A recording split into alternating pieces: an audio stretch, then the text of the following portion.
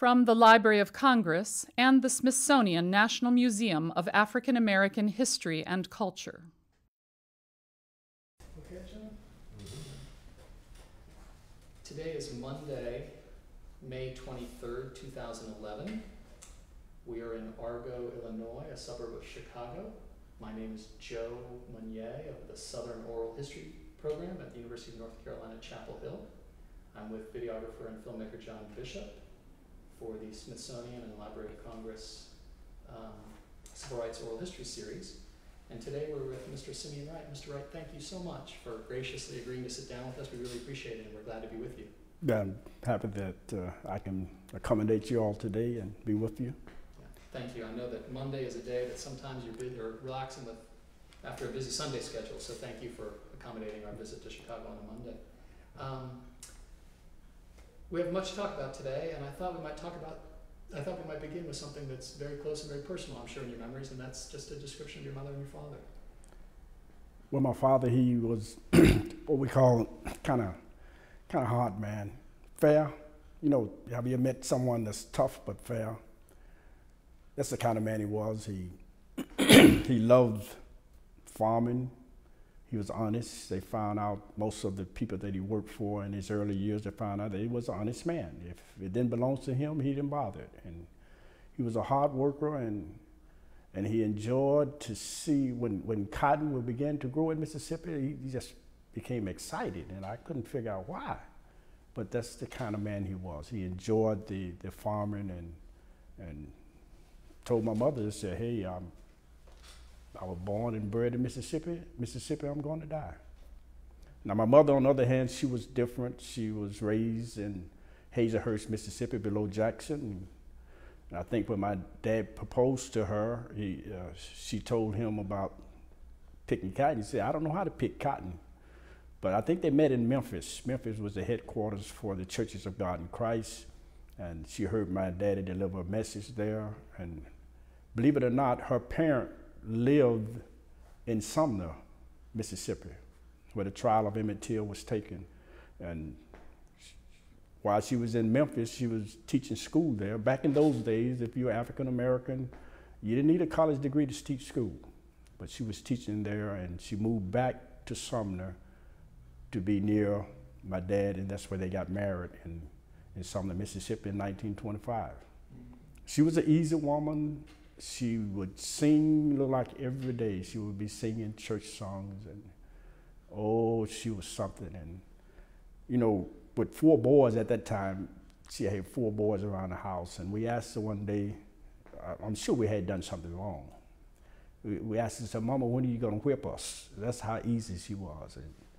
And we just, when Mom would leave the house, we would be afraid something was going to come out of the woods, the bear or panther or something like that. But when she was around the house, we weren't afraid of anything, because she was always moving, always busy, and that she would do anything to protect her children. She was somebody. Last year you published a beautiful book, Simeon's Story, yes, about the Emmett Till case and how it reverberated through your life in so many ways, even right up until the present day. And I thought we might start our conversation with just some reflections from you about how, after this span of time, you came to choose to write that book. Well, one of the reasons I would be watching the certain documentaries about Emmett Till, and I would see things that they would present that wasn't true, and I would get very upset.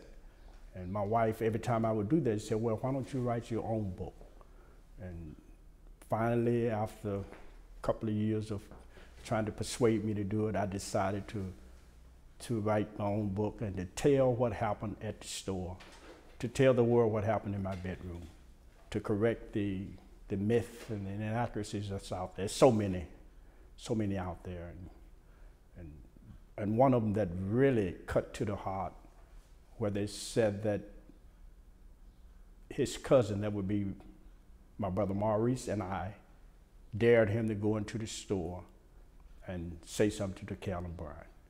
So I wrote the book to correct that, correct the inaccuracies. Certain reporters, one reporter said that he helped my dad escape Mississippi in a coffin. So I asked the question. I said, well, he had 3 sons at the time. How did they get out of Mississippi? So that's my purpose of writing the book, to correct history and to get the facts out. Yeah. Let me take you all the way back. I know you've had the opportunity to talk about this story on various occasions, and I appreciate your willingness to do it in this context also.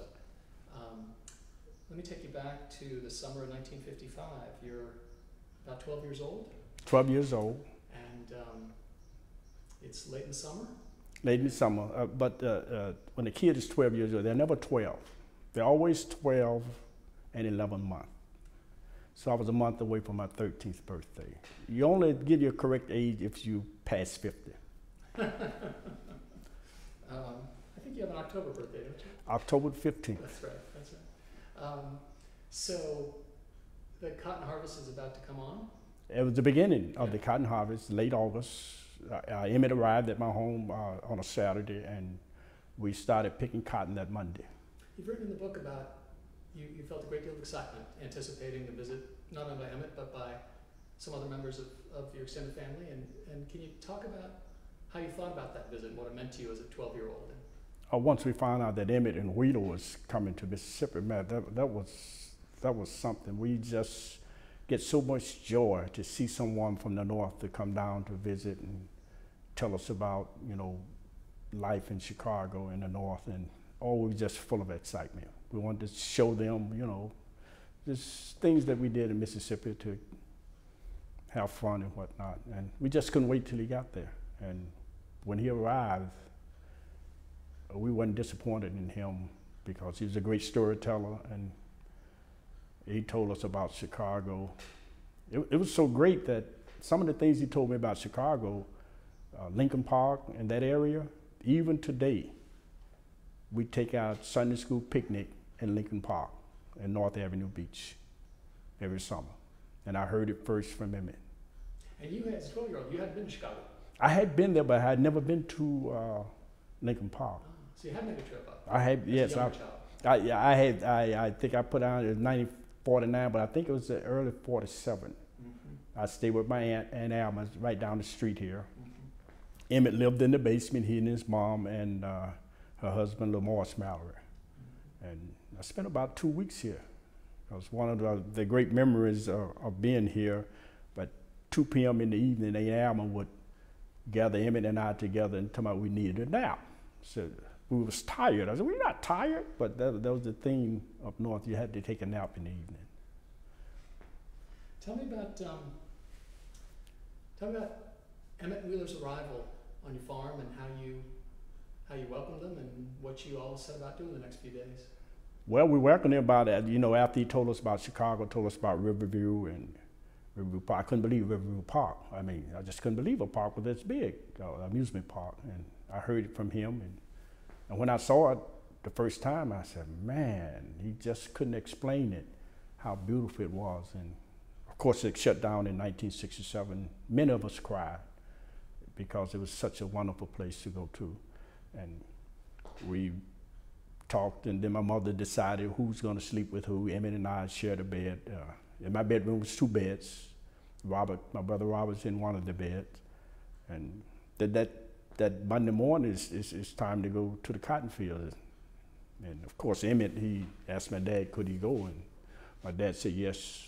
I'm thinking this guy got to be out of his mind, because I had 4 years seniority in the cotton field from the age of 8 until 12. And it was hot, and it was a hot job. But we told him, we showed him the things we had to do in Mississippi. One of the things we showed him how to swim in Mississippi. You just don't jump in the water. The first thing you do is you run the snakes out of the water. Then you go and swim as long as you want.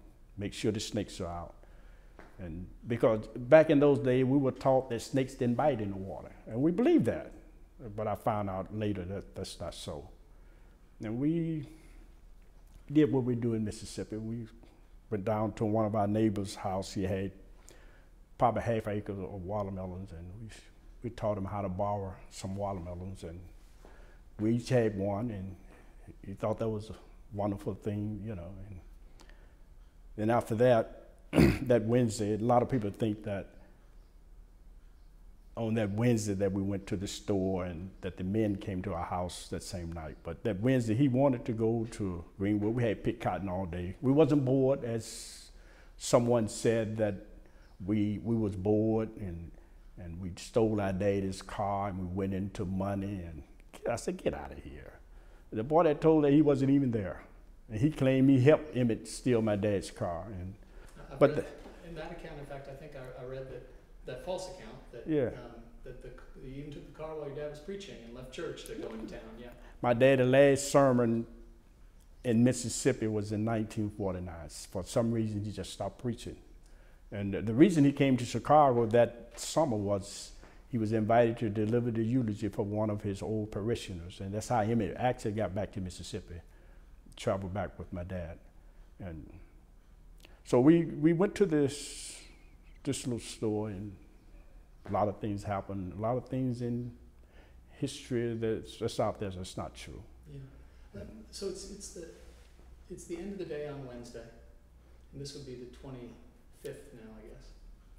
24th. 24th, excuse me. Let's take a little pause.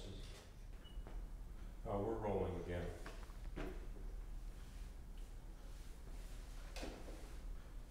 I was taking you back to Wednesday, you're right, the 23rd, excuse me, of August. 24th. I beg your pardon, again, I made the same mistake. Wednesday, the 24th of August, 1955, and you were out that morning picking cotton. Picking cotton. Yeah. Mm-hmm. And can you take me kind of through the day from there on, and how that fateful day kind of took its course? Well, in the morning we all get up, we have a pretty good breakfast, no cereals.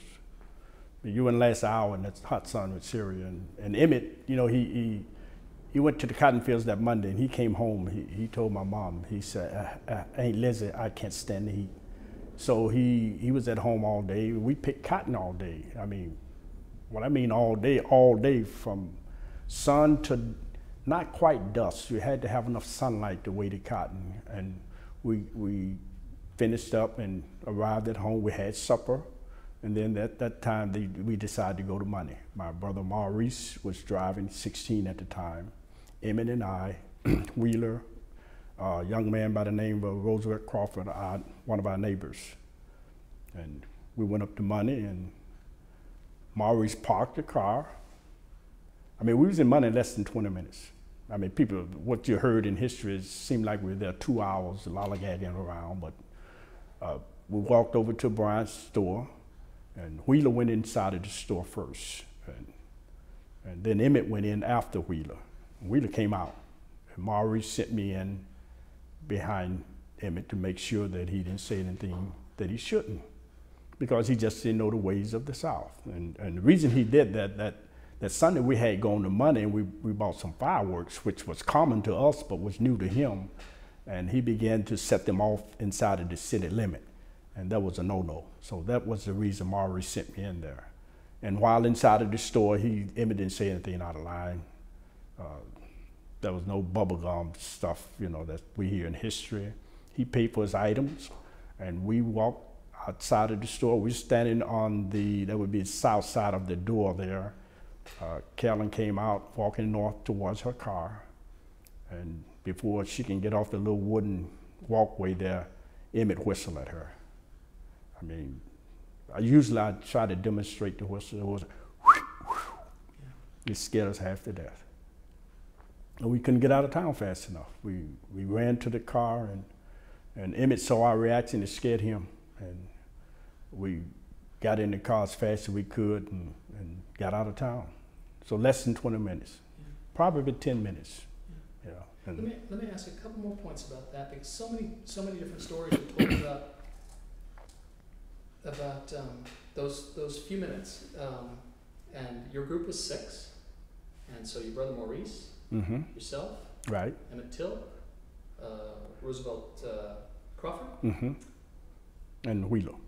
Wheeler Park Jr. Right, and there was another young man, I want to say it was James Purnell, but I'm not too sure, but Another I'm neighbor. sure it was, because friend. the other two gentlemen that are supposed to go with us, they got left. Yeah. Yeah. Can you paint a little bit of a descriptive picture of what you see in 1955 when you pull open the doors to the Bryant store? What it looks like in there? Well, we pull up, outside there's a bench there where some young men was playing checker. There wasn't no white man and black man. Trust me, there was no such thing. And inside of the store, you really couldn't see inside too good. You have to get inside because it got all this stuff in the front window, whatnot. And the store, the floors were wooden, of course. There was a counter. You just couldn't come in there and get in contact with the person behind the counter. As Carolyn said, that Emmett came in and put his arms around her and asked her for a date. That never happened. But she made that up during the trial. Wasn't under oath, because she knew that if she perjured herself, that they could come back and get her. Well, her lawyer knew that. I don't know if she knew that or not, but her lawyer, they're some smart white boy. They ain't that dumb. And she said that's so I tell people, say, in order for that to happen, you have to jump over the counter. And the other stores mostly was closed that time of night. I don't know why. Okay, this is it. I've learned later that on Wednesdays, all of the stores closed early. That for some reason, I found out from my older brother, on Wednesday, we could go to the doctor there on Wednesday. So this is why our Bryant store was the only one open. He wouldn't adhere to the rules of Money, Mississippi. Because actually one day, when we first heard about him, he made one of the store owners close their store, because he had told him, we're gonna close on Wednesday, and he didn't. And he pulled his gun, I made him close. So this is why we was at Bryant's store. Ordinarily, we went shopping his store. When you stepped inside, when your brother Maurice said, go in and check on Emmett, when you stepped inside, the moment was not particularly charged with any atmosphere or any confusion or upset emotions inside the store? You just found Emmett about to complete his purchase? No, he just looking for the stuff he wanted to buy, and he purchased, and we left. But less than a minute. Now, if he said anything before I got in there in that minute's time, I don't have no idea. Only Carolyn Bryant can correct that. You were with him when he completed his purchase? Yes, yes, and we left the store together. And that seemed completely routine? Right. And she came out behind us. She was walking towards her car to get something. I don't know what she's going to get. And he whistled at her. Your understanding is that she came out to the car just to go out and retrieve something for a She was going to retrieve something, right? But I had no idea what she was going to get. Yeah. And he whistled and it scared us. It scared us so bad. Yeah. And so you jumped in the car? We jumped in the car, and man, we got out of town. Someone said, why did you run? Is it just like breaking a window? If you break someone's window back then, you get out of town. We had no idea that he would be killed for whistling at Carolyn Bryant. That didn't cross our mind. The only thing crossed our mind, if we got caught, then we would receive a whipping from him. That's the only thing. And Maurice, my brother, we driving down this Darkfield Road. This road about seven miles long, east to west. Where we lived, there was no north and south highway. You couldn't travel north and south on a gravel road. They had dirt roads, but it went so far back to the wood line, that was it. And we drove about 2 miles. We lived exactly from the railroad tracks to our house was exactly 3 miles, according to my odometer. And about 2 miles down the road, Maurice saw this lights in the rearview mirror, so he thought it was Carolyn's husband chasing us. So he stopped the car, and they all jumped out of the car, except me, ran down through the cotton fields and trying to hide, I figured I could hide in the back seat, but it was our neighbors going home. But when they got back to the car, this is when Emmett begged us not to tell Daddy what happened. He didn't want to go home, and we didn't want him to go home. We were having so much fun, and never dreamed that he would be killed for this. In that moment of the whistle and just after, did you move so quickly did you have any occasion to see if there was any reaction from Mrs. Bryant at that moment? Or? A long look, Ah, right. She did look, but when you're scared, you don't pay too much. And you know, it's in history that we was standing out lollygagging, so to speak, and that he had pictures of his white girlfriend. That never happened. There was no such thing. There was no white pictures. There was no picture of anything. Then they said that we dared him to go inside the store. I said, no. I said, my nephew that said that he wasn't even there. But they got him on film, eyes on the prize, saying that. None of that happened. Yeah, it's good to take some care as you're doing to bring forth your personal direct experience with this, because as you're saying, there are many stories that got attached to that moment that have nothing to do with what actually happened. Right. So, and one of them was all of, as you've just said, this reporting that some of you had sort of put Emmett up to this provocative gesture. Other reports that he had photos of white girls in his wallet, and right. you were there. No, if he had them, he didn't show them to us, you know. But they try to make out that he was showing them. I said, no, none of that happened. But it's in history, and I'm trying to correct it. Exactly. So you get back home, and there's a gentle, friendly conspiracy between you and your cousins and nephews to keep it quiet. Unusual quiet. We just didn't want him to, you know, that he felt Daddy was going to send him home. So it was unusual quiet, and later on we went to bed, getting ready for the next day. Yeah. You mentioned in your book that there's you say a neighbor girl, I don't know how old she was, who the next day, or maybe even later that, no, I guess it was the next day. The next day, right. Ruthie Mae Crawford. Ruthie Mae Crawford, she was 16 at the time. Okay. And she told us, because her brother, not her brother, her uncle, Roosevelt Crawford was her uncle. And apparently he told his family what happened. And she told us the next day, said, you all gonna hear some more about this. Said, we know these people. And of course we was apprehensive maybe the first day, but after, you know, Thursday passed and Friday passed and nothing happened, we forgot all about it. So. Yeah. And by Saturday, we getting ready to go to Greenwood.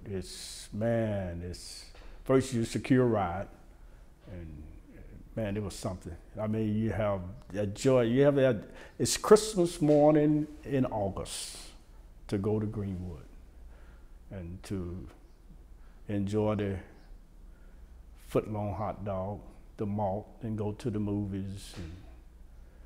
And it was something. From 6 p.m. until 12 midnight, we would be there in Greenwood, Mississippi. Mostly on one street, Johnson Street. Johnson Street. And I think your older brother, Maurice, was sort of in charge of the car that night. Maurice had our car. Yeah. So I secured a ride with, That's right. with Roosevelt Crawford's brother, John Crawford. And Maurice, Wheeler, and Emmett was in the car together with Roosevelt. But we all wound up at the same spot, Johnson Street. And did y'all come back in those same arrangements that took? We all get home around the same time because everything shuts down at 12 midnight. And we went to bed that night, just like any other night. But then, within an hour, couple hours, our world was turned upside down. It was never the same again. The men, Callan's husband, Roy Bryant, J.W. Mylan, they came to the house about 2 a.m. I don't know the exact time, but somewhere in that vicinity. And of course the house was 4 bedrooms. Wheeler, the first house was on the west side of the house where Wheeler was sleeping. They went in there. They awakened Wheeler and said, this is the wrong boy. So we're looking for the fat boy from Chicago. And they marched around to my bedroom. And I heard the noise, you know, the loud talking, and I woke up and saw these 2 white men standing at the foot of my bed.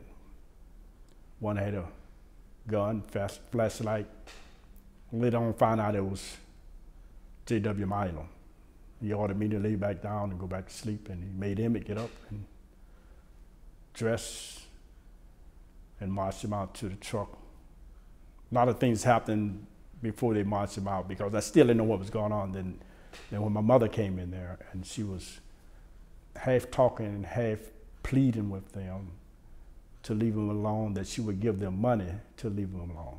And Roy kind of hesitated when they heard money, you know. But J.W. Miley, he didn't hesitate at all. And before he left my bedroom, he asked my daddy, how old was he? Of course, at the time, my daddy told him he was 64. And J.W. said that if you tell anybody about this, you won't live to get 65. And they marched Emmett out. Emmett didn't say one word. Your mother kind of knew somehow, maybe. Well, she knew how low down those segregationists were. She knew. I didn't know because I wasn't old enough, but she knew. My dad knew too. And once they marched him out to the truck, and a lady voice responded when they asked, is this the right one? A lady responded, he is. Some said, who was it? I said, we believed at that time it was Carolyn Bryant. Nothing has happened in 56 years that caused me to change my mind. I still believe it was her. I will go to my grave believing that. Now she has a chance to rebut that, but she chose not to. And they drove off, and we never saw Emmett alive again. But in that house that night, I never went back to sleep. My mother, she ran to neighbors, tried to get them to help the straw boss, and he wouldn't get involved. Chambly, I don't know how they spell his name. All I know is Mr. Chambly. His one son named Bruce. But she came back to the house, and all my dad could say was, I couldn't call the police. We didn't have a phone, and there was no police. You had to get hold to the sheriff, and he wasn't going to do anything till the next day. My mother was half crying, half talking. And she finally told my dad, she said, I can't stay here another night. And he had to get up, drive her to Sumner, where her brother lived. And he dropped her off there for safety. And she stayed there until Emmett's body was found. Then she left Sumner and came to Chicago. She never set foot in that house again. And so we was there in Mississippi with no mother, no one to sing. It was terrible. Because we didn't know at the time what had happened to Emmett. We was hoping that he wasn't killed, that we would get him back. And a whole lot of emotion was going on there. And we got through it, but it was tough. It was tough. On that Sunday morning, your father, I think, decided that a phone call needed to be made to Emmett's mother in Chicago. Right after we contacted the sheriff and let him know what happened, we used the boss man. He's the only one that had a telephone. He let us use his phone. And the boy that claimed that he was at the store that night, Emmett, actually, he arrived at my house that same night Emmett was kidnapped. Now, I didn't know he was in the house. I asked Wheeler, I said, did he come with you all? He said, no. So we don't know who brought him there, but we had a spare bedroom, and he was sleeping in the spare bedroom. He'd been staying with other family. Right, he came to Mississippi to stay with his aunt in Greenwood, and he traveled back to our country home that Saturday night, and he was asleep. He never woke up, and I think Wheeler, even today, was glad he never woke up, because he had no sense of danger either, and he probably would have tried to resist. And probably he's the one that made the phone call. He called his mom, which was my oldest sister, Willa Mae, and she got in contact with Mamie, Emmett's mother. Obviously, at the time, you wouldn't have known this, but later, and as you grew older and look back on this, that Mrs. Till was not passive. She took a whole range of steps very quickly. Yes, she did. Come to shape the events in significant ways. She did that. Yes, she wouldn't lay down. She wouldn't. What happened to her son? She was not going to let it rest until she got justice, and she fought down through the years, trying to get justice for her son. And of course, she passed away in 2003 before the federal government decided to investigate the case. But she did what she could. And some things that was said that I explained in my book. I said, that's a mother's love talking. It's not the facts. There's a difference in a mother's love and facts. Tell me about those couple of days until the body is discovered and learning that news. Well, Monday was a normal scheduled work day. Well, that night we spent the next 2 nights with neighbors. My dad, took us over to Mr. Clinton Lewis. He had his own land. We had about 5 black families around that had their own land, so we stayed with them for a couple of nights. My brother Robert and I'm not sure who Maurice stayed with. And after 2 days, we realized that Daddy's not afraid. We're not afraid either. So we went back home. But that Monday, we was right back out in the cotton field, picking, wondering, hoping that we would see him alive again. And Monday, the same thing. Tuesday, same thing, picking cotton all day. Wednesday, some men came and talking to my dad, then they left. And we figured at that time something had occurred, they had found him or whatnot, and that's when they had found his body in the Tallahassee River, about 20 miles north of where we live. And actually they wanted us to bury his body that same day. We had the body, they shipped it, this Tallahassee County sent it out to LaFleur County, where he was kidnapped from, and we had the grave dug, the body there, and Sheriff of LaFleur County came, George Smith, and put a stop to it because the undertaker kind of protested, said that he was told to bury the body today, and George Smith said, I'm the sheriff in LaFleur County. There will be no burial here today. And he just jumped in his car. And, back in those days, instead of getting rubber, you just spin the wheels and throw gravel all over the place. That stopped that. George Smith. Do you understand, you wouldn't have known at the time, but do you understand now how it was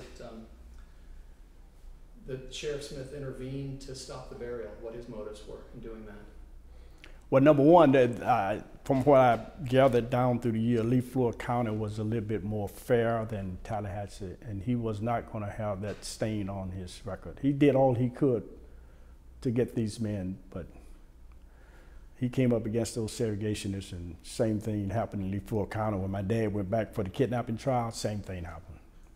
Same caliber of people said, no true bill, whatever that means. But he was determined to get justice, but probably the sheriff of Tallahassee was determined until somebody got to him. Because when somebody got to Strider, he changed during the trial. He testified for the defense. And that's almost, I don't know if you're supposed to do that or not. Doesn't the sheriff work for the prosecutor? That's what I see on television. Well, I hadn't known that. Strider testified for the defense. Yeah. Can you tell what you know? He was a defense witness about the body that was pulled out of the Tallahassee River. See, at first he was saying it was a black man, then he changed it and said, yeah, I can't tell whether it was white or black. And that obviously connected to the defense argument that we're not even sure this is the right body that mm-hmm. Yeah. It's interesting that, so George Smith, to return to him for just a moment, in some sense, in all this landscape of just ubiquitous and overwhelming white racist culture, George Smith, in some sense, is doing his job as a sheriff, and at least that small moment in time. He tried. Some of them tried, yeah. but it was too many. It was too many segregationists there to overcome them. Yeah. He did what he could. Yeah. He arrested them. He had grand jury hearing on it and whatnot, but the grand jury said, I guess they said it was not enough evidence. Well, that would later for the kidnapping. But I put we're eyewitnesses, yes. And they admitted they took it. I mean, this is a done deal. But that shows you how evasive and evil the segregationist was. Did he have to go in front of a grand jury in the first instance to get the murder indictment? Oh yes. Yeah. But that was from what I hear later, it was the debate whether they're going to try to get a murder indictment in Tallahassee County or Lee Florida. They felt they had a better chance in Tallahassee County. So they did it there. Right. Yeah. You obviously didn't go to Chicago for the trial. Excuse me, for the funeral. No, I didn't. We had to stay for the trial. Actually, I'm the one that identified the ring that was taken off the body. I said, my daddy never identified that ring. He said the ring cleared it up. But when the sheriff brought the ring out and was showing it to my dad, and I said, that's Bobo's ring. That's what we call him. And of course, I had to go to Sumner, and I didn't know what I was doing. I was talking to the lawyers, and that's how they trick you up. They get you, but this is it. This is Emmett's ring. And I was subpoenaed to appear as a material witness. But the only reason that I wasn't called, when Mamie came down there, when she was put on the stand, she identified the ring as that being her son. Yeah, let me ask you about the trial. You were anticipating, as you say, perhaps being called as a witness, and you spent time during the trial waiting in the witness room. Right. Mm-hmm. Can you recall and describe that? It's a complicated several days and so full of so many things, but can you describe some of the things that come first to your mind when you think about that? Well, being in the witness room, one of the bailiff looked like he was extraordinarily nice to me, and made sure that I was comfortable. And the cameras and the newspaper reporters and all that swarming around out. Even when I would go outside of the witness room, standing there, it was a circus atmosphere. But I'm thinking, this is a done deal. We're going to get a conviction. Because I guess I watched too many cowboy movies. The bad guy always got caught. But I've learned a lesson about segregation and racism. When you think back on, say, all of the folks who came to that courthouse and the men, and it was 12 white men on that jury and that judge,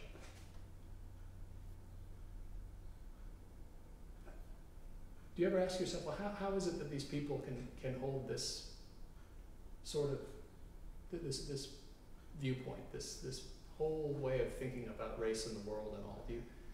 Is there any way that you can think about that makes any sense to you? After reflecting on it, it doesn't make sense, but I said it goes deeper than the color of my skin. And as I reflect, I said, I think it goes all the way back to the Civil War, where these men lost a way of life, and they blame me because I'm black. I mean, they were the aristocrats of America, and they lost that. And from that hatred began to fester and has been passed on down through the generations. Because the kids, they're not born with that. Someone has to teach them that. The young men that we played with, they weren't racist. I mean, why? We ate together. We fought together. We hunt snakes together. That was their idea, not ours. I thought they was crazy.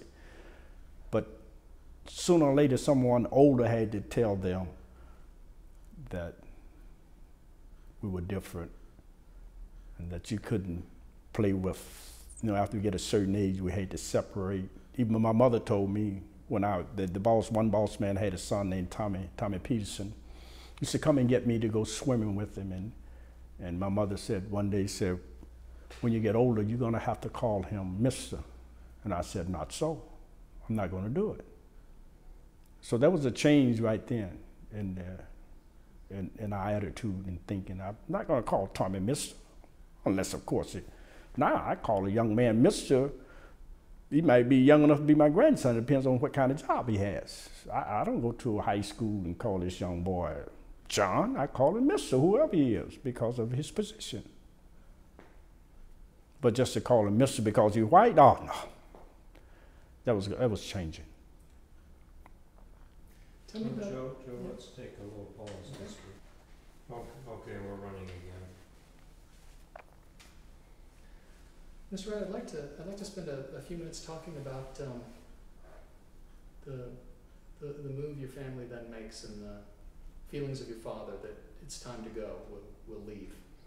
Can you describe how that all came to pass and how you made the move to Chicago? Well, I remember after the trial was over and we left that little town, Sumner, looking back and realizing we had no one to help us. The verdict, not guilty, people rejoicing. Of course, the other expression, the segregation is rejoicing at the verdict. And we was crushed. Daddy was crushed at that verdict. Yet he, from what I learned later, he had an idea of what was going to take place, but it still crushed him. And he came home somewhere, he had been somewhere that Saturday morning after the verdict and came back home. He said, boys, we can't stay in any longer. We have to leave. Your father, in taking the decision to testify, had obviously done something that put him and all of you, in that sense, in a very precarious and dangerous position. Dangerous, yes. And obviously he understood that, and he decided to testify anyway. He understood that because the neighbors was trying to convince him not to testify, telling him, said they're going to kill you. And of course, Medgar Evers, he was down for the NAACP, encouraging my daddy that they were going to do all they could to protect him and whatnot. And so finally, one day, my dad said, I know one thing. I know I'm going to testify. Whether I live, I don't know. So he knew by testifying he could be killed for this. But he said a man has to do what a man has to do. And he did it. He did something that no other black man had ever done in Mississippi and lived to tell about it. In years later, months later, years later, did your father ever talk with you about that night? Did he revisit that? Was that something that he... No, he never talked about what happened at that store. We never brought that up. Even Emmett's mother, we never talked about it. She never really asked us what happened. And for years, I wouldn't talk about it. I worked with millwrights, pipe fitters at Reynolds Meadows, and after 20 years, they saw me on television. They said we had no idea, because I never talked about it. But Daddy, he put his life on the line. He was so devastated. You know, it's like sending your son in the care of someone else and your son come up killed or murdered. It destroys you. It just tears your heart apart. And he was willing to die to bring justice for Emmett Till. Can you talk a little bit about your, both your mother and your father, how they made the transition into a new life in Chicago, because that clearly was so much at odds with the life that they had known, and such a big shift under such traumatic and horrible circumstances. The life in Mississippi, working was so much different than the North. Mississippi, my dad had the winter off, you could hunt, you could fish. Mississippi, even now, if it's raining, I love rainy days, because in Mississippi, if it rains, you got a day off, and the next day you can go fishing. So the work was different, and at that time, my dad was 64. We found out later that actually he was 63 at the time. We went back and got the census records and whatnot. And at that time, when we moved to Argo Summit, there was no job for a 63-year-old in the factories. They just wasn't going to hire him. He was too old. So he really couldn't get the job or make the money that he was making in Mississippi. He made good money in Mississippi because we had a boss man that was a German, believe it or not, and he was fair. He was a born-again Christian. He was fair to us. And Daddy always cleared money. At the end of the year, 2000, I think in 1948, they cleared about $6,000. I mean, that's after all your bills are paid. I mean, you find somebody doing that now. Today, that's a lot of money. And when he got here, all he could find was restaurant work, cleaning up, whatnot. And the thing that really helped us was my older brother, James. He had a 4-flat. And he let my dad and our family live there, rent-free, until my dad moved out in 1964, I believe. That's why I tell kids, I said, I never left home. I said, you got to be out of your mind. My mama cooking every day, washing my clothes. I said, they moved off and left me. The place they got wasn't big enough for me. I've been on my own ever since then. Tell me about your mother's experience. That experience changed her soul. I think it took years off of her life. She never could get over that. She was a church woman. She was used to singing. You could hear her singing every day in Mississippi. I don't remember her singing here because of that. And she worried about it, and she just thought about it. I think what really helped her one day, she was thinking about it, and she said, the Spirit of the Lord said, these men have killed whole families, and nothing was done. He said, I spared your family from being killed. I think that kind of comforted her a little bit, but she never could shake it. My mother couldn't shake it, and Maurice couldn't shake it, because Maurice thought my dad should have resisted. But resist with what? This man got a gun. What you gonna resist? How are you gonna resist? Resistance probably would have been death to us all. But she held on to her faith in the Lord, and until she passed away, you know. Young, I call 70 young, that's young. I mean, she was 70 when she passed away. But she was, oh, I tell you. What did the writer say? He said he took one look at my mother and realized she was uneducated. That's why I don't believe a word he say.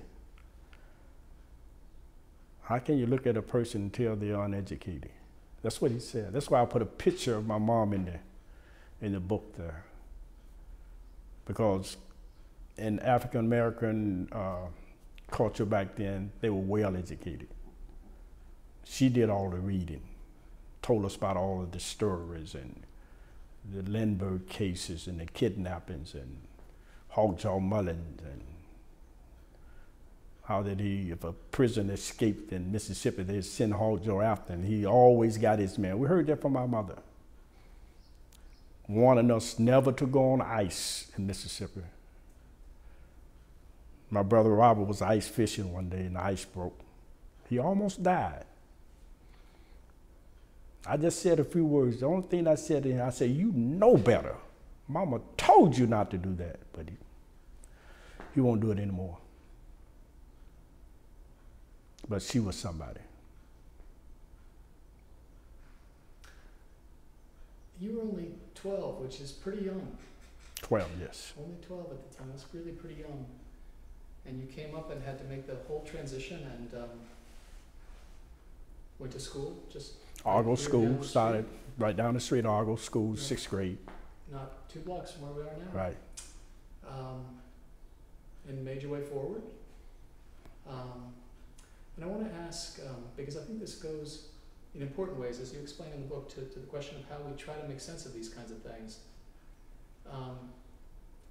Martin Luther King obviously came to Chicago. Exactly. And brought a certain message of a certain strategy to Chicago, as he earlier argued in other places too. And that wasn't necessarily a message that really persuaded you at that time. Can you talk a little bit about that? No, the message was he wanted us to march with him in Chicago, Market Park, nonviolence. And my friends and I, we were told that if we got slapped or spit on, we couldn't retaliate. We said, no way. We said, if they slap us, we're going to slap back. You're not going to stop my car and pull me out of it. It's not going to happen. Now, a lot of people might get they probably got ran over, but I wasn't going to stop my car and let you pull me out, because I know from Mississippi what them segregation will do to you. And I wasn't a violent person, but if you slapped me, I was going to try and slap you back if I thought I could win. Now, if I thought I couldn't win, I might wait my chance. But I came to, after years, I would say at age 24, I was getting into a lot of scuffles uptown there. Nothing serious. I mean, we didn't carry guns or knives, fist fights or whatnot. And we knew the boys, they started drinking beer, and they couldn't help it. They had to call us the N-word. We knew that. And when they did, the fight would start. And me and my friend Jesse, who's passed on, and one night about age 24, I'm sitting in this tavern half high, and some people say you don't hear voices, but I heard this night. It wasn't an audible voice, but I heard it very clear. I had a buzz, and this voice, it didn't say I love you, or didn't say I know what you've been through with. All I heard was just, if you die in your sins, you go into hell. That changed my life. I left that tavern within 2 weeks. I had quit drinking, quit smoking, quit my girlfriend. Went to a church, committed my life to Christ. Now I see the nonviolent way is the way to go. If you're going to change things in America, in any country, it has to be nonviolent. Because if you resort to violence, then the authority is going to resort to violence, and a lot of people are going to be killed. I mean, in America. I mean, we see it overseas where people are being killed by the government. I haven't forgotten Kent State. It'll happen in America. Trust me, even today. So the nonviolent way is the way to go. But my early years in Summit, I did a lot of things to keep money in my pocket. My dad didn't have a lot of money. I stated, I think after I got my first job, I never asked my dad for another dollar or whatnot, because I know he didn't have it. I started shining shoes on the street. I did pretty good. Then I started working in the bowling alley. Hard work, harder than picking cotton, but it was just 2-3 hours long. Resetting pins. Setting pins, man. That's jumping 2 alleys. And you got to figure, I'm 105 pounds. You got to pick up 2 pins in one hand. But I did that. But I had a friend of mine, this is what she said. I never known him to be broke. I kept money in my pocket. I shined shoes actually, after I left the street, I started shining in a shoe shine parlor for another band. Then I shined on my own. I had my own parlor in Wheeler's barber shop until I got out of high school.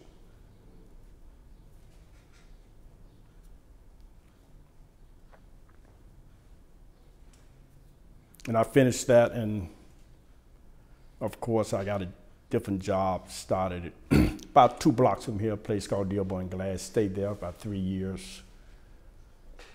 And then I got a job at Reynolds Metals and working as a laborer. I said, this is crazy. I said, I'm going back to school. I said, this don't make sense.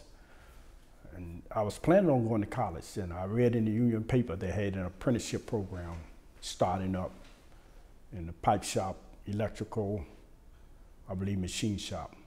And I took the test for machine shop because I had machine shop in high school. But no opening came up, and the guy told me, the personnel manager said, well, we got an opening in pipe shop or electrical. I thought about electricity. I said, my goodness, I was scared of that stuff. And so I selected the pipe shop. And the apprenticeship program was administered by 597 out of Chicago.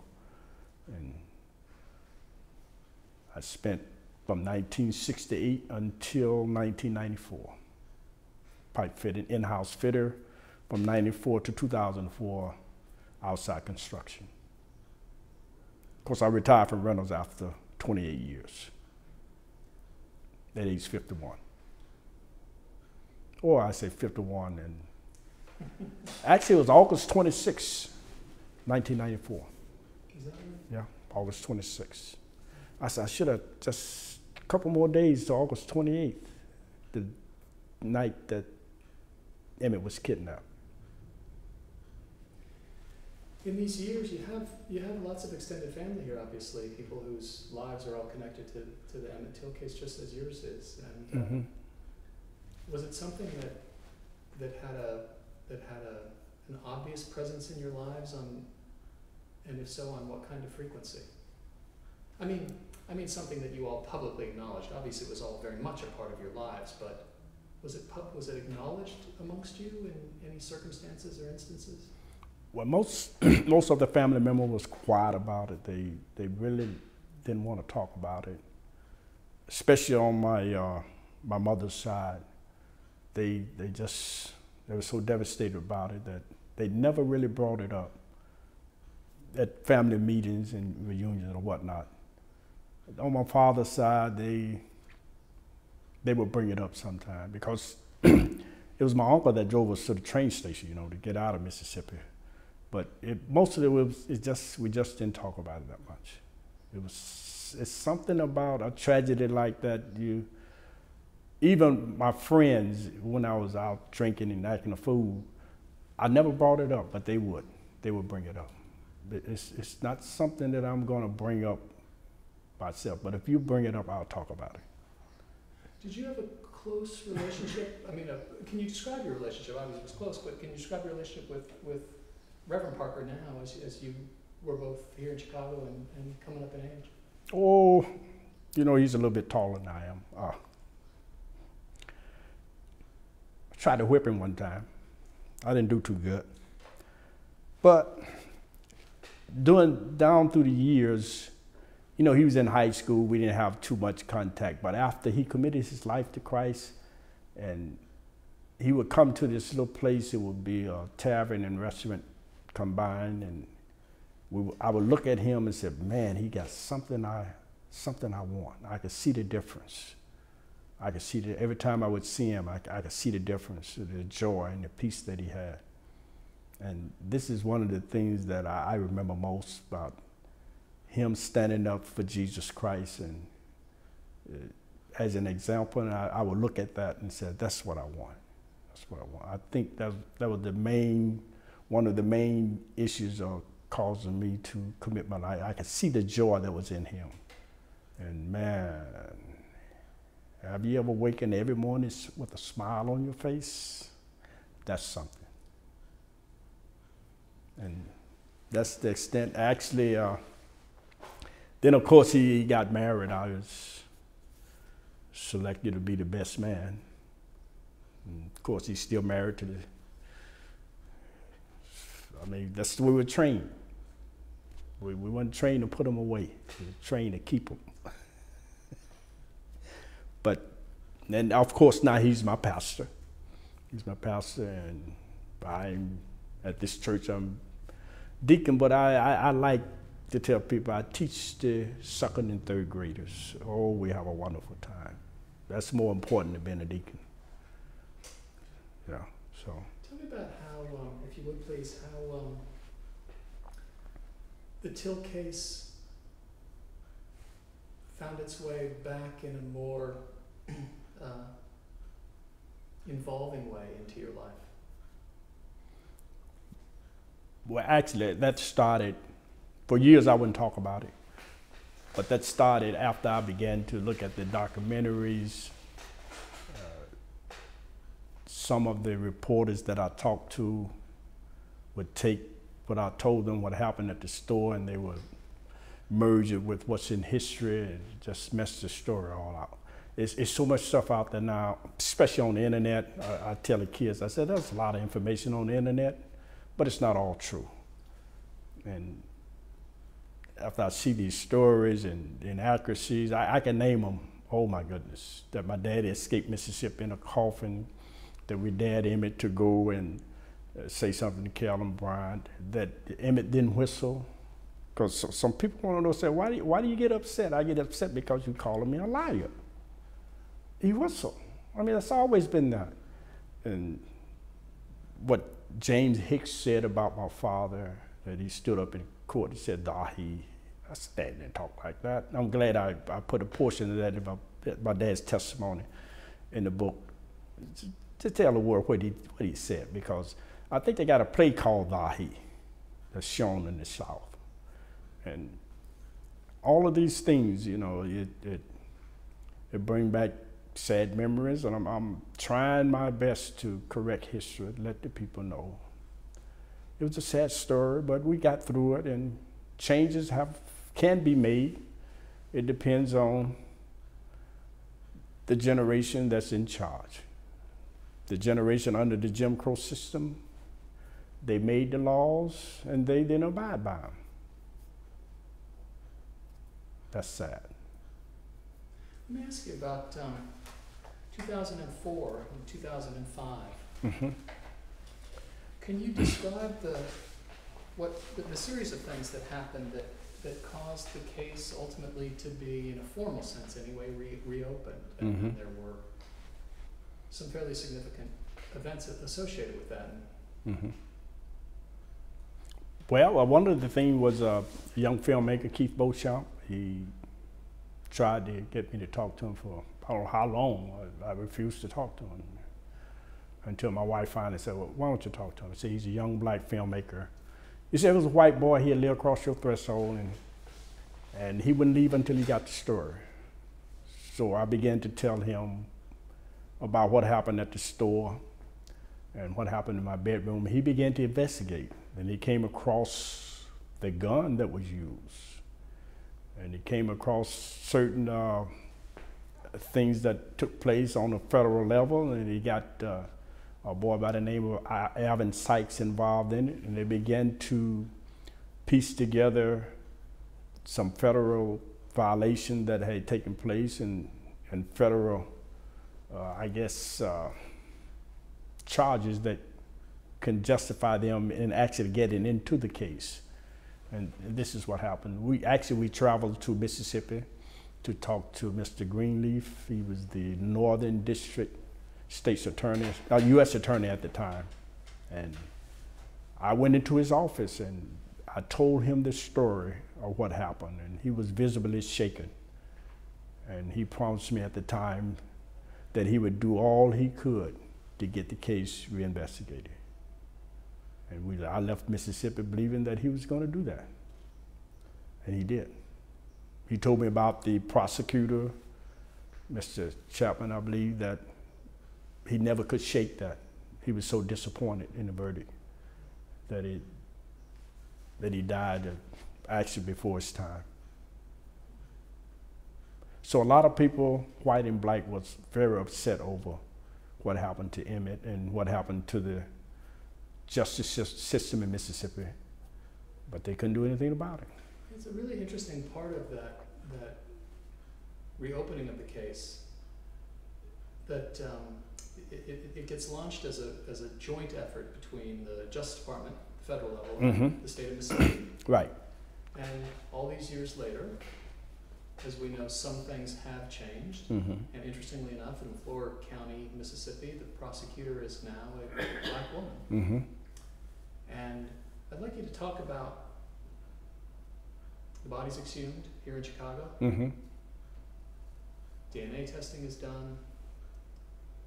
But then ultimately, you get a report with no explanation from Mississippi that the case will not be reopened. And I'm particularly in relation to Carolyn Bryant.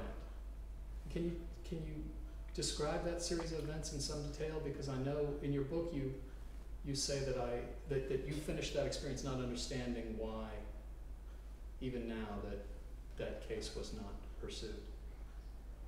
Well, the exhumation, the state of Mississippi and the federal government combined. The state of Mississippi told us that unless we could prove to them that the body buried at Burr Oak was Emmett Till, they would not reopen the case if they had enough information. So that's why we had to do the exhumation.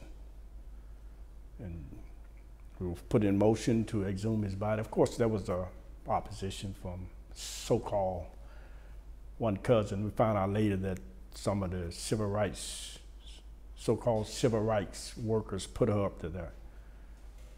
And because the newspaper was announcing that there's a controversy in the family about the exhumation, some family members, I said, get out. So we agreed on that already. And I said, the girl that's protesting, she wasn't born then. And the people that was putting her up to it, they just wanted to get some TV time. Because during that time, there was 9 of us that had to say so. 6 of them was in my family. So we had 63 right there. So there was never a controversy. So that's why we had to exhume the body. We exhumed Emmett's body.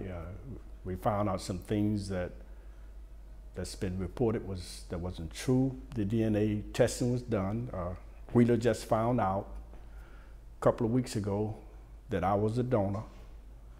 That he didn't know. I never told anyone. I said I don't like to go around, you know.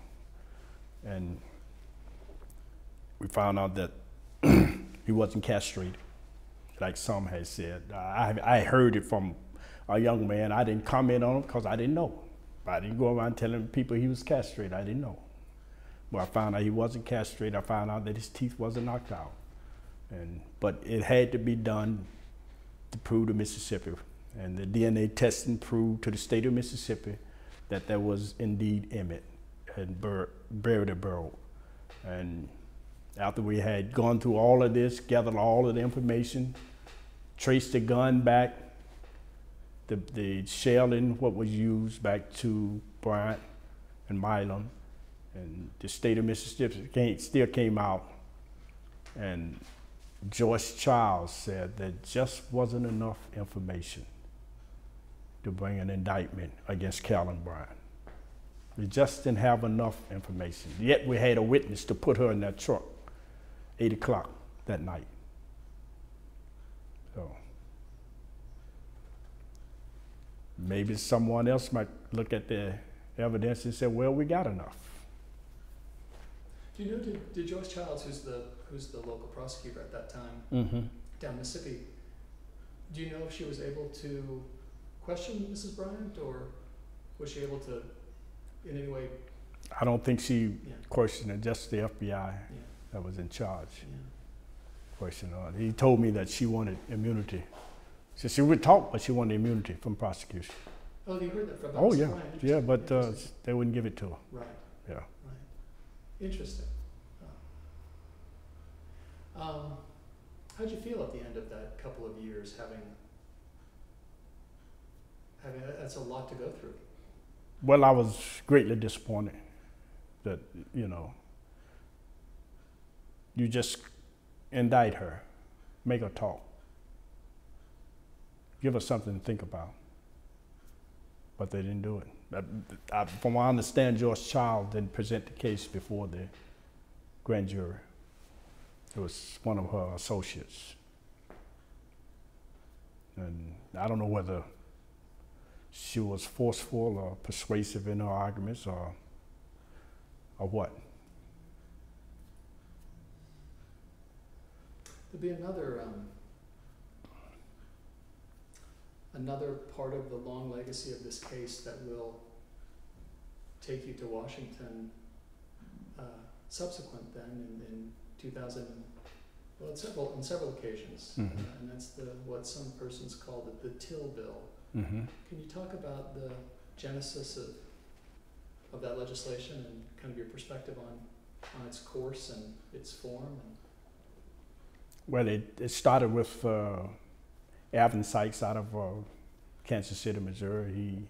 He pursued the case, and apparently he had connection with the senator from Kansas City, and they pursued to get the Till Bill passed, a bill that's designed to set aside funding to go after cold cases that has not been settled. And they began to pursue that, and they began to talk about it. I probably felt the same way when they said, we're going to try and reopen this case. I said, it never happened. And as they began to pursue, and phone calls were made, and one day I got a call, said they're gonna have a vote on the Teal bill. Can you come to Washington? So my wife and I, we jumped in our cars and we drove to Washington. We were sitting in the gallery when they were debating the bill, but that day it wasn't passed. We had one holdout senator, and later on, a few months later, they came together and they passed the Teal bill, setting aside, I think it was $1 million to go after cold cases and in honor of Emmett Till. I think this is great legislation because a young man was killed for no reason at all, and this is one way to remember him, to show the world. The only thing else that I probably is looking for, I doubt if it would happen, the state of Mississippi or the county or Leaf Floor come out and say the verdict was unjust. I don't think they have enough nerve to say that. Even if they don't have enough nerve, just give me the permission to say it for them. I speak for them. I tell them the verdict was unjust. If the verdict was just, if there was a guilty verdict, we wouldn't be sitting here today talking about Emmett Till. We would have forgotten about it by now. But because of that verdict, Emmett's still memory and legacy is still alive. John, can we pause just for Yeah, good idea. Yeah, we're set. We've had a brief pause, and Mr. Wright, I wanted to ask about, you've done so much in your book as a central thrust of your book to set the record down as events actually happened and make sure that the circumstances of the Till case are understood for what they were. I want to talk a little bit about maybe some of the reasons why in the more, not just popular tellings, but then what became even the scholarly tellings, frankly, the more formal academic tellings of the circumstances of the Till case, things were so askew and in some key details. And in that connection, I want to ask you about your perspective on both James Hicks and William Bradford Huey. Hicks being, in fact, an African-American journalist who covered the case in Sumner in '55 for the Black Press, and then Huey, who wrote a piece in the January '56 issue of Look magazine. James Hicks, he's a black reporter. I think at the time he worked for the African-American Press, and he put out, I'm not sure exactly when he came out with this, giving my daddy's testimony, that my daddy stood up, pointed at J.W. Milam and said, Dahi. And this is his history, that my dad said Dahi. But my daddy didn't talk like that. I have a copy of the trial transcript. My dad stood up and said, there he is. And there's Mr. Bryant sitting next to him. And things like that. Then James Hicks said he helped my daddy escape Mississippi in a coffin. He began to describe to a reporter or someone from Washington University in St. Louis there, how that he and Medgar Evers was helping my dad escape and telling how fast he would drive in one way and Medgar Evers driving 75 miles an hour the next way. I don't know how he knew all of this.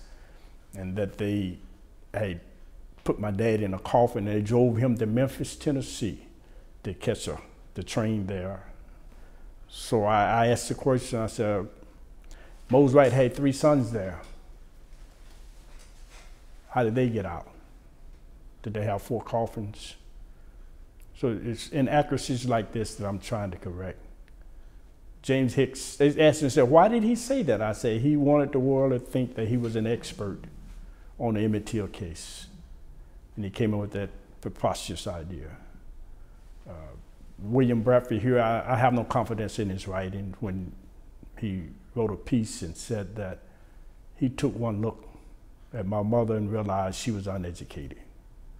Then he said that he interviewed us here in Argo and that we showed him where Callum Bryant lived, not Callum, where his white girlfriend lived, and we were discussing More did he ever go to bed with her. And I said, hey, get out of here. We never talked to him. He never interviewed us, but he got away with it. I don't know how much money he made off of it, but these things he put out there. So I don't believe practically anything he said. Even the interview with Roy Bryant and J.W. Meyer. I don't believe all he said about what took place. I don't need him to say that to convince me that J.W. Meyer and Roy Bryant killed Emmett Till. I don't need that. I knew that before he wrote that piece. But why he did it, some say he was a checkbook journalist, I don't know, whatever that means. But he did it. He put a lot of inaccuracies out there. I'm trying to correct it, set the record straight. I just got a call from a lady who wanted me to endorse a play in Virginia, Hampton, Virginia. She told me what was in the play. I said, I don't endorse stuff like that. It's not true. I will not speak to the press to give you any publicity on that, because they had in this play that Emmett was trying to say bubblegum, and that we put him up to doing what he did. And she thanked me, said, you awful brave. I don't have to be brave to say that. I just tell you the way it is. If it's not true, I'm not going to endorse it. Tell the truth or shut up. There's been another of these inaccuracies I don't think we've touched on, and it's an important one, and I wanted to ask you about it. There was even an account that circulated that your brother Maurice had taken 50 cents, had been persuaded by 50 cents a store credit from the Bryant store to assist in locating your house. Right. So I read that in a magazine, Emerge magazine, 1995. I think that's the first time I've seen that in print, and I was shocked that that was out there, that Maurice, for 50 cent store credit, showed Roy Bryant and J.W. Meyer where we live. Now, all the reports I've heard, Roy Bryant and J.W. Meyer wasn't home from that Wednesday night until that Friday night. But this is not true. We had no credit at Roy Bryant's store. We hardly ever went in there. If the other stores had been open, we were going somewhere else. But that was the only store open that night. And plus, they didn't give us credit. Trust me. No credit. Cash only. As you think back on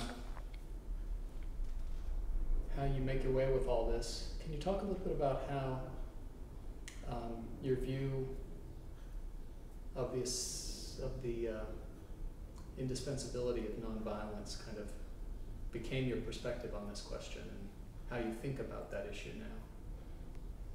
What happened at age 24 when Dr. King came to town in 1966? He wanted us to march. I said, no way. Because they said, if it's slap, you can't slap back. I wasn't a proponent of nonviolence at the time. I thought that, man, slap you, you have a right to protect yourself, to fight back. But then at age 24, I was, after, I don't know if we had a fight that night or not. It wasn't nothing serious, and no one was seriously hurt. I was sitting in the tavern about 2 a.m. and I heard this voice. It wasn't an audible voice, but I heard this voice. I heard this. And it didn't say, you know, a lot of people say, oh, he said he didn't say he loved me. Or he didn't say, I know what you've been through, but this is what I heard. He said, if you die in your sins, you're going to hell. And that changed my life forever. Within 2 weeks, I haven't had a drink since. That was 1967, February 1967. I took my cigarettes, I threw them in the garbage. I called my girlfriend over to my house. I laid her off, quit her, because church back then, couldn't kiss a girl, what are you gonna do with her? And I just committed my life to Christ, and I would catch the bus and go to Chicago to stay in a hot church service, because when I was out in the world, I was having so much fun that I knew that if I had gone back, I would never make it back. And ever since then, I never had really a fight. I've been in a couple of tussles, a couple of young boys try to You know how 16-year-olds are. They kind of rise up and reflex. And I didn't hit him. I just grabbed him and put a chokehold on him. They couldn't get away, and they embarrassed them. That's about all. And I've been walking with Jesus Christ since 1967, and that's what changed my perspective, to love your enemy, love one another, treat others as you want to be treated. And that's where I live now. I treat others the way I want to be treated. You've written that it became necessary for you to do something that was very difficult, but you felt ultimately just necessary for you, and that was to forgive Bryant and Milam. And I'm wondering what you mean exactly when you say that, and how, and what precisely you think about in your faith, in your sense of ethics. What does that mean to forgive them in a context like this? Well, they did a great crime against my family, against Emmett, and when things like that happen to you, you want vengeance. You want to get even. And usually you can't get even with the people that have committed this crime against you, but you take it out on someone else. And you're going to do that until you are able to forgive those people for doing it. And forgiveness in the sense that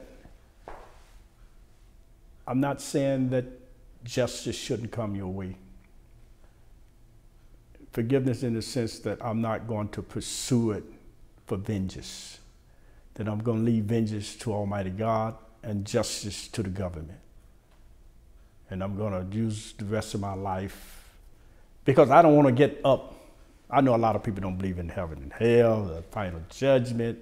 I don't want him to get up there in judgment and I have something against him. I don't want that to happen. Because God said, if you don't forgive them, I won't forgive you.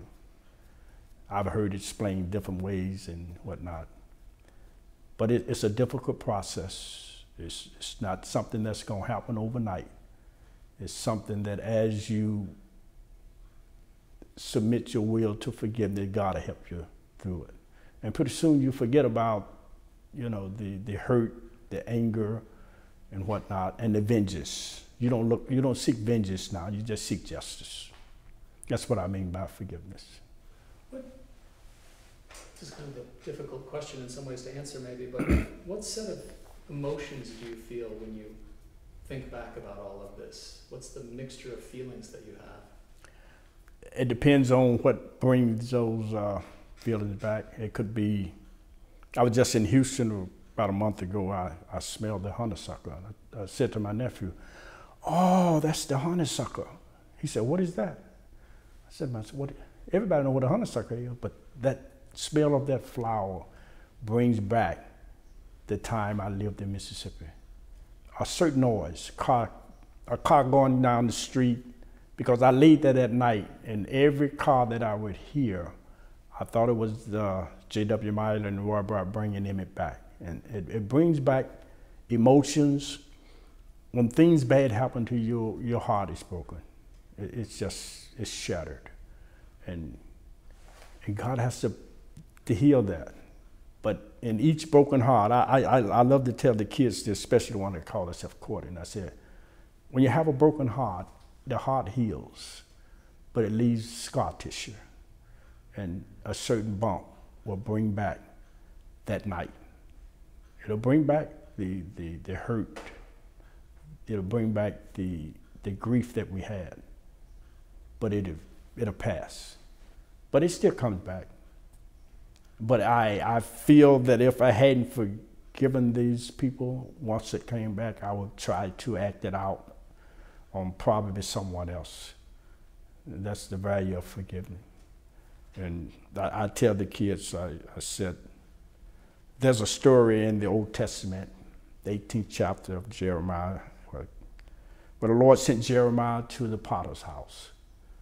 He said, I'm going to cause you to hear my word there. He saw the potter making a vessel, and the vessel was marred in his hand. And I said, that was my life. I was marred, I was broken, but I went to the potter's house, and the potter made me over again. Now I'm able to smile. How do you measure the wider legacy of the Emmett Till case in our nation's history and our sense of transition, or some measure of transition in our race relations and our habits and mores and opinions? And I've seen a lot of changes. The Emmett Till case brought about a lot of changes in the laws, and federal law mostly. Thank God federal law trumps state law. We see a lot of changes there. But men's heart, I don't see too much change there. Laws can't change a man's heart. Relationship is better. I see things happening now that I never dreamed that would happen, that I don't know whether it's good or bad, but it's happening. It's getting better. But then I see racism, it's just alive. Like I've said many times, once you've seen a water moccasin, you know it when you see it. You know the difference. In Chicago, great city, but I see it here. But it's not, under Jim Crow system, it was in your face, it was forced upon you. Even if you had the money, you couldn't move to a better neighborhood. Now, in order to have the better life in America, you have to have the money. But it's getting better. As each generation comes on the scene, they see the injustices that have taken place. And they hear about Emmett, hopefully, because a lot of the states are trying to bury that. They don't want that, the school system don't want that known to their children. They're trying to bury it. But once they find out what happened in 1955 to Emmett Till, they are horrified, and they promise and they make it their life legacy to bring about a change. Bring about a change. Like I don't know the gentleman's name that prosecuted the Ku Klux Klansmen that bombed the churches in Birmingham. But he said he was sitting in college when he saw that. He's from Birmingham. And he said it made him sick to his stomach. A young law student, yet he finished his course, came out of school and prosecuted those people that did that. This is all we're looking for. And it's happening, it's taking place slowly, but hopefully the economic plight now doesn't slow it down. That has a lot to do with it also. You mentioned the honeysuckle in Houston. Have you ever felt an impulse to go back to Mississippi? Does that call you at all?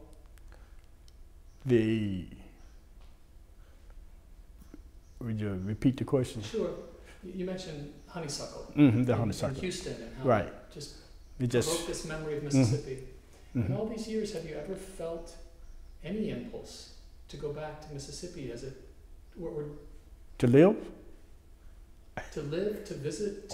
I go back to visit. I know you do, but I guess in a way what I'm asking you directly put is when you think of that place, what's the mix of feelings? Well, it's in one sense it's a place of horror, but in another sense it was a place of where I was born and raised, and all of my childhood, the good memories, they're still there. And the bad memories. And if I go down Darkfield Road now, my wife said a whole new spirit comes over me. And was one day I told her, I said, I'm from this dirt. But to live, I don't think so. I wouldn't want to. It's something like Florida. Good place to visit. I wouldn't want to live there. I mean, not in the sense, not trying to put Florida in the sense of, but it's a sense of beautiful there, but then here comes the bugs. Mr. Wright, you've been so generous with all your time and accommodating us. I just want to check in with you one last time. Are there things that we haven't talked about that you'd like to finish up here with today? Oh, I've talked about it. Finish up with the young people. Go to school, listen to your teacher. respect your elders, love one another, fight for one another. You can change this system. What I see coming is horrible, but hopefully somebody will wake up and say, hey, we're in this together.